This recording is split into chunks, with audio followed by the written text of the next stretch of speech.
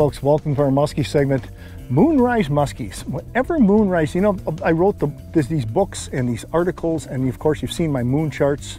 You can see them on Musky 360, our popular muskie app. They're also in magazines.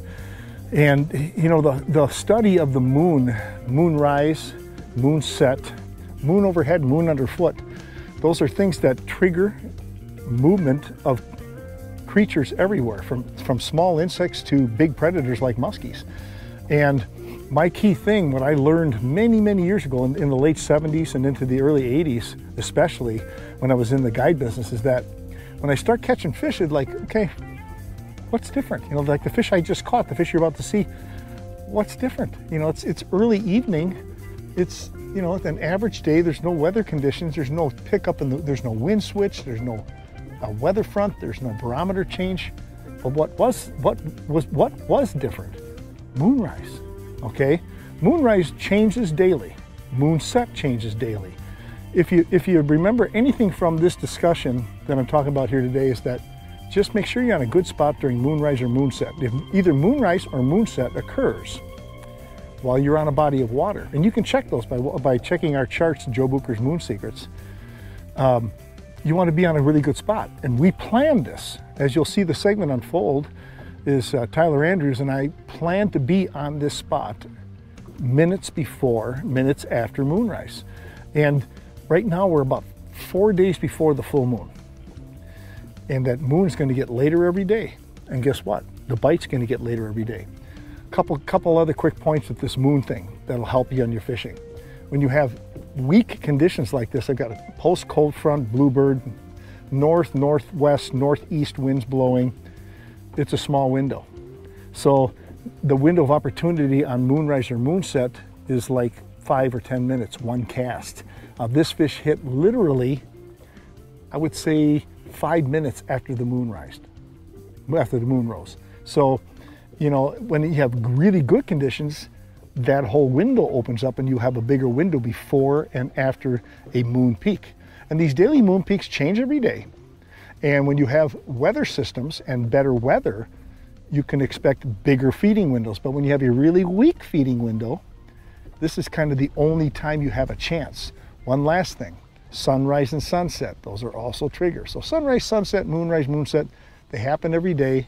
And when you're just on an average fishing day, those being in a good spot at that key time when the moon is rising or the moon is setting or the sun is rising or the sun is setting might give you that one opportunity, one.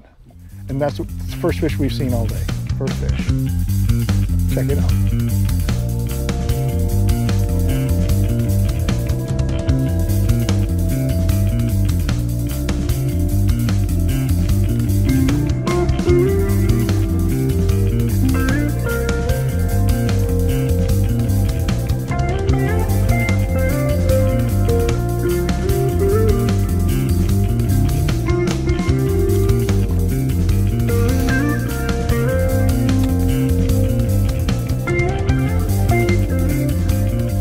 Fish. Good one? Yep. I'm really. Yep.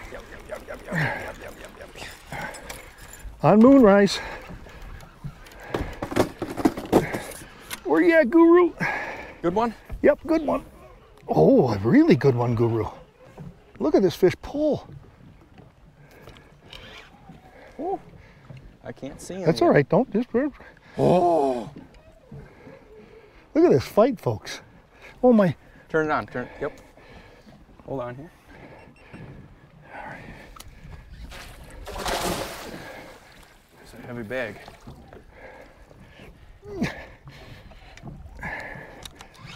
Wow. What a fight. All right, come on here. Take him, Boo. There you go.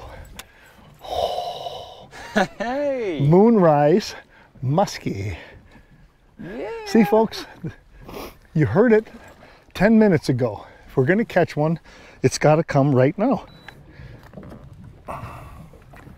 So that was a classic, like textbook predicted moonrise fish. Classic. And we had spent hours out here prior to this checking deep water, open water, cribs, weed lines.